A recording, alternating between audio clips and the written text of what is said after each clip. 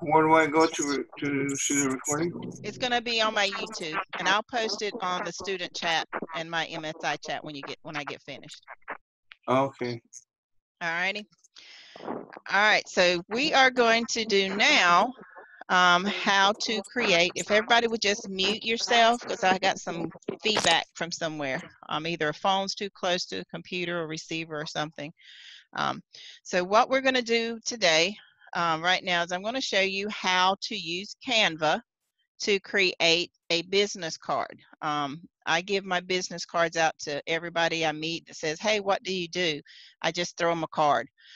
So the first thing you want to do is decide what kind of background you want for your card. Now remember, when you go to print it, if you have your own home printer like I do, if you have a very colorful background, it's going to take up a lot of ink. So you want to choose something that is reflective of you, but is still economical for you to use. So you can actually go onto Google and print up backgrounds, background for business cards, and do images. And you can see all the different backgrounds that they have. And like I said, if you choose something with a lot of color, just remember when you go to print it, it's going to print all this color. So you're going to have to make sure you have enough ink cartridge to use it. So, I mean, there's a bunch of backgrounds out there that you can use. Fairly simple, and you just download it. Again, you don't want to use anything with a watermark on it. And then you want to make sure you have images that you want to represent for you. So I'm going to come here, and then you just choose your design. So you're going to come here to your images, and you're going to come over here, and it's going to say create a design. And then it's going to pull up the list. You can create your own video. You can do an Instagram post. We want to do a business card. You can also create your own logo, which I highly suggest everybody do. If you get a chance, something you want to think about it, because it's going to be your logo. You don't want to keep changing your logo. And then you're going to click on business card. And it has a blank template, but it also has some business card templates that you can use. Now, Canva is a free program. It does have a paid program, which I'm part of. It gives me extra options, but you can choose. So if you see one over here that you like, it has the different categories. If you like photography, music, DJ, catering, web designer, teacher. So it just depends, freelancer. So you want to go through and pick one if you like these. If you don't, and you want to create your own from scratch, like this one's vintage, so you can choose that if you want to. I just chose one from scratch. So I went to uploads because I had some images that I wanted to use that I found. So like here's a background that I had. There's also, you know, different ones that you can use. So but what you want to do is choose your icon. So I had created a logo first. Where is she at? This is the one I have picked. So I can choose this image. All right. And then I want to move it. And you can place it wherever you want to. And then after you have your image that you want to represent yourself with, then you want to go to your text. And then you want to create your text. And this is going to be your heading, and you can make it whatever size you need it to be. And I always put my website. This is why I say this is the key. All right. And if you pull the sides here, it opens it up. If you push in the corners, it makes it smaller, but keeps your information. So again, I want to make this a bit smaller, and I want to move it up here. And then I want to choose another one. And I always do my information first. And again, I want to stretch it out. Actually, I want to bring it in and then stretch it out. Then bring it in again and get it the way I want it. And then move it up here. And then once I do that, I can see how I need to position my picture. If I need to make it bigger, then I can move this, just play around with it a little bit.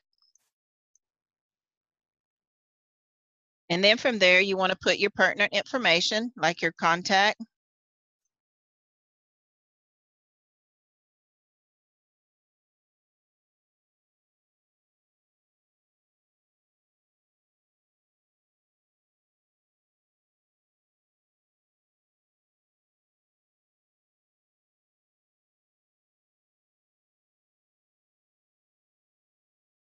And then again, I want to do, I always put my email.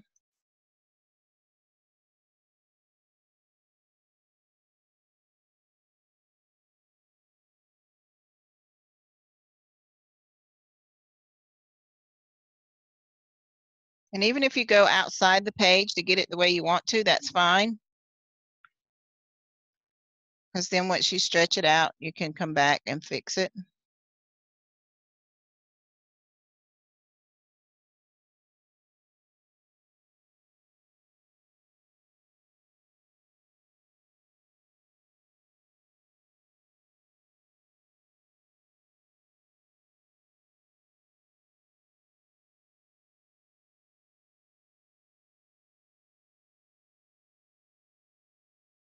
I like that. I don't like that. Get back up there. Okay. And then if you want to start doing your social media, depending on which social media you want to use, let's move this down here, stretch it out a little bit.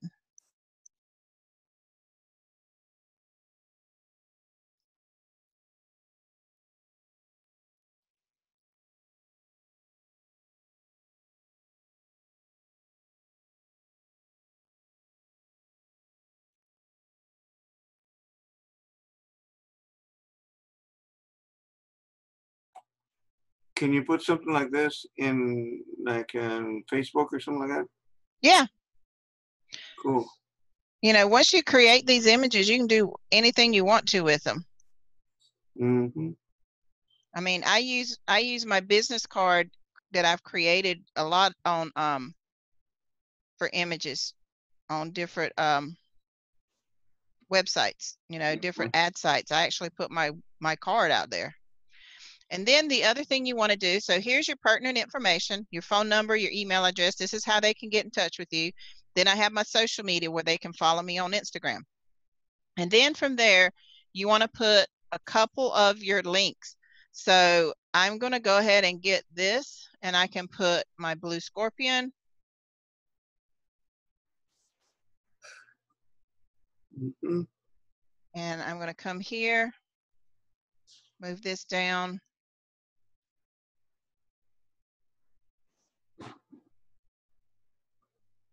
Paste. And this is why it's important to have small URLs for your website name. Mm-hmm. So that when you do things like this, you don't have all this big information. So what do you do when you got unique one like I've got? Exactly. And I take out the HTTP because they don't need that. So when you go to Linda Marie, you can think about if you want to change yours, or we'll just have to figure something out with yours. Right. You already told me mine's good. It's just long. Yeah, it's just long. There's nothing you can do about your name. It's your name. Yeah.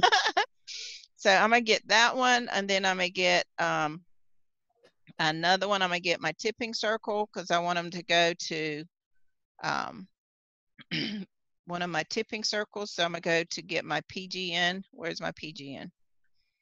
And you can choose what you don't want to flood your card. I don't think I have my PGN link in here.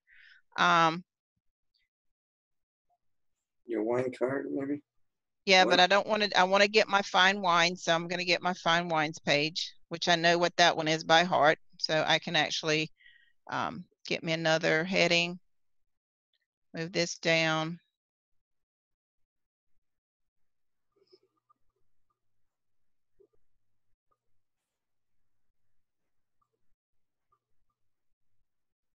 Okay, and then again, we can do that. Mm-hmm.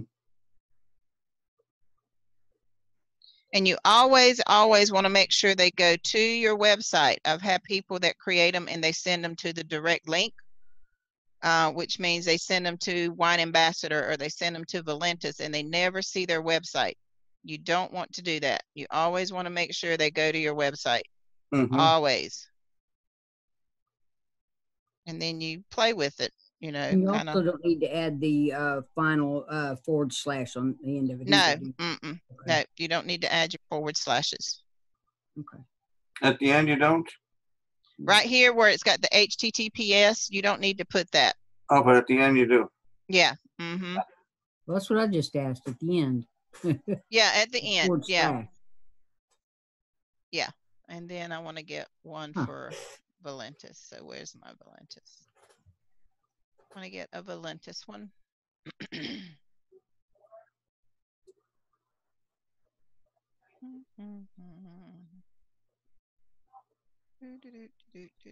it just depends on what you want to put on there, but you always want to make sure that you at least have the ones on there that you are paying for. Mm-hmm.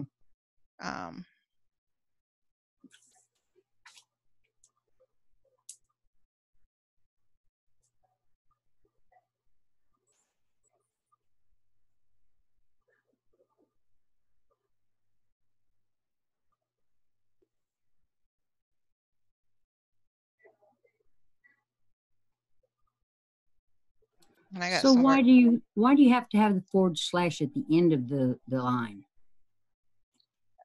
Well, you really don't on this one in particular, because this is just your business card. For any of them.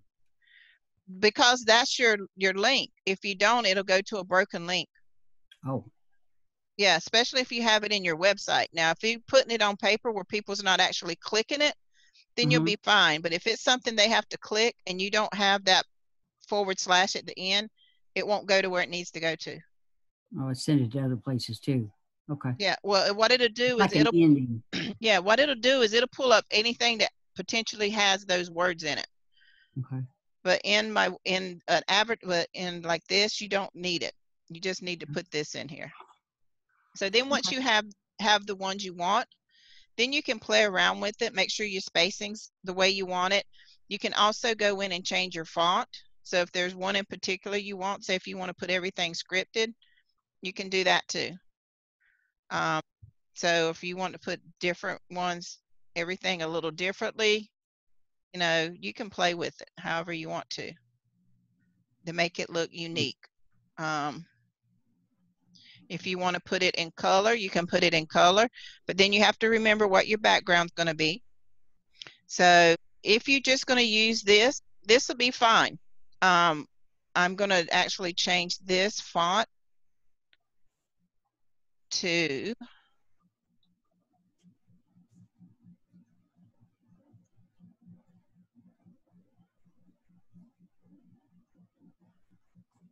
I don't like that one. Keep that the same. So there's that, and it makes it a little bit different, you know, than this is there. I want them to be able to see my Instagram, and then, you know, you can have that. So if you're going to make it into a business card, then this is all you're going to need. But if you want to, and then you just save it, like this one, it's named. If it ever shows up here and there's not a name, you want to name it. And I'm just going to put business card and the date I created it, because I have 2, so I want to make sure which one I use. Put my information up here, move this, and you can, you know, switch it around, make it look a little crazy. If you want to, that's what that little circle's for right there. You can see the different fonts to move around. Now I kind of want to make sure I get my spacing, put my Instagram over here so it kind of looks a little Or you can have it all lined up. It's totally up to you how you want it to look. I'm going to leave it all centered. Okay. And then that's your image. And then you just want to go and you can save it. And once you go here, then you have the different options. You can download it and then save it into a folder. You can actually send it to your Facebook page, so you can link your Instagram to Facebook. You can link it to your Twitter. You can send an email to different people. If you are part of Facebook groups, you can send it to Facebook groups, like your wine. I'm part of a couple of wine groups. I'm part of some relationship groups, some prayer groups, some different things like that on Instagram. On Facebook. So if you have those linked, you can send it to them when you create something new. And then, just depends on how you want to use it. You can save it, this one, and it's there. And then you can always come back and say, okay, well, I want to use this as an ad and I don't want it to have a plain background. Then you just click on your backgrounds and you have different options. You can put it in a pink background, but you're going to have this white background. If you upgrade, you can remove the background color. So if it's white, I can remove that. It says, all right, that one's the one. All right, let's see if it can detect I gotta it go, now. Sheila. All right, see you later. Okay. Don't forget to send me that information, okay? What information? When you can get together this week. Right. Oh, yeah. Right. You're talking to 10-second Tom. There you go. I know 10-second Tom. Right. So, all right, you have a good weekend. You too. All right, bye-bye. Bye. All right, so and then Sheila, you have give me a Tuesday. Yeah, so there you have your different, and then you can come through. You want to, because you get the free one, you want to make sure you click on one that's free. If there's a charge, it usually has a $sign. And each one of these are different things. So if I want to just click on patterns, I can see all the different patterns. But if I just want to do solids, all your solids is up at the top. So there's just the solid pink. You can do purple, whatever color you want. Boy, that really makes it stand out. You can do the burgundies, the green, you just pick out a color you want. Oh, that stands out pretty good. That sounds good.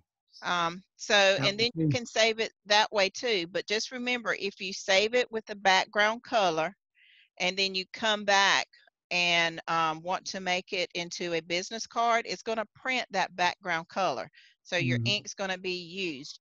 So always remember that, to save it without the color in it, if you want to use it as a business card.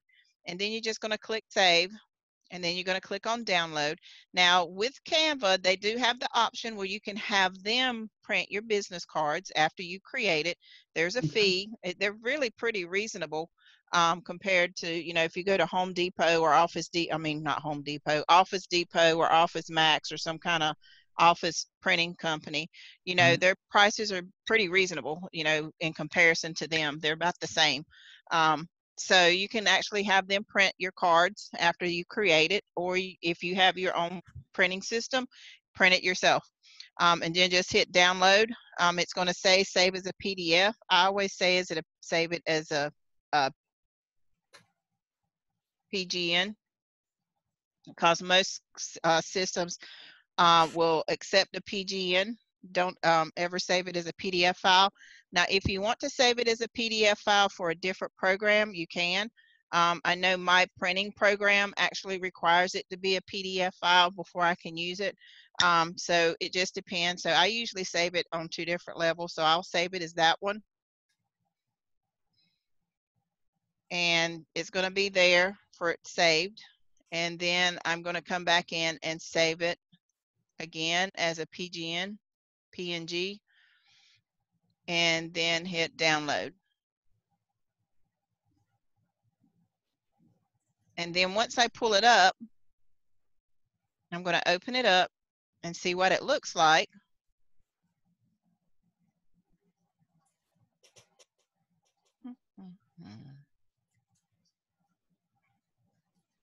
So that's what it looks like. And then I'm going to save as, and then I'm going to go to my logos and I'm going to put it in my website. website logos.